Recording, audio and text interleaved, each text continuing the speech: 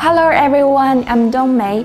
The deepest memories of the Spring Festival is making dumplings. From dough making, mixing stuffing, making dumpling wrappers, making dumplings, boiling dumplings to dipping sauce. The whole family will participate in every step of the process. So why do we have to make dumplings during the Spring Festival? Don't we eat them all the time?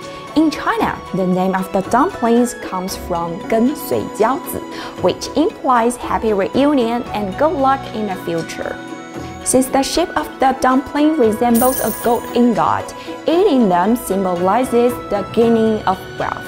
At the same time, dumplings are very convenient for people to pack various auspicious and joy things into the fillings and show good expectations for the coming new year. For example, some people put red dates means early birth of a precious child or gaining of wealth. Some put chestnuts means good luck.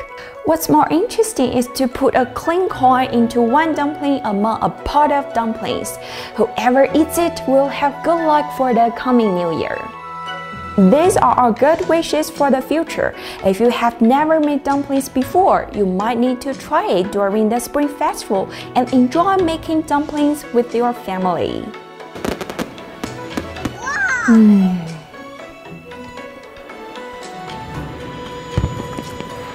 It's really delicious. I'm Dongmei. Follow me for more traditional Chinese cuisine.